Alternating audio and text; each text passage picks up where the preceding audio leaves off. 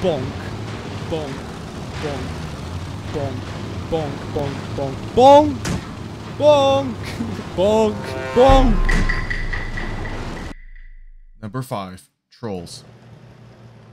Yes, this should come as no surprise, with wargaming really not caring about their player base and instead focused on milking their player base, such incidents will continue to happen. And what happens when you report it to wargaming? You get this very generic reply. Voy a la playa, había subido la marea.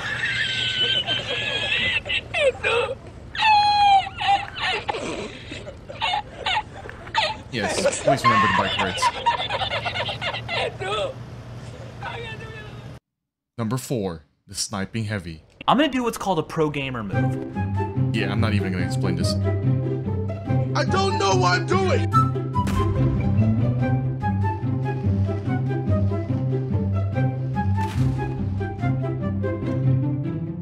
Number 3. The useless light.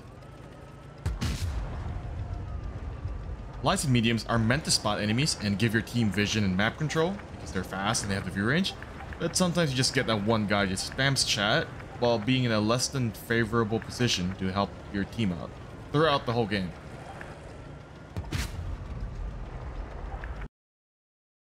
Number 2. The we lose guy. Have you ever had games where the game hasn't even started and there's this one guy who just rages and just goes AFK because he sees an enemy tank that's too good or he doesn't know how to deal with it and he just spams the heck out of chat and just does this all game?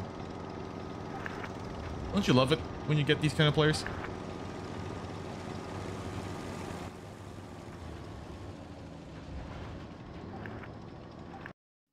Number 1.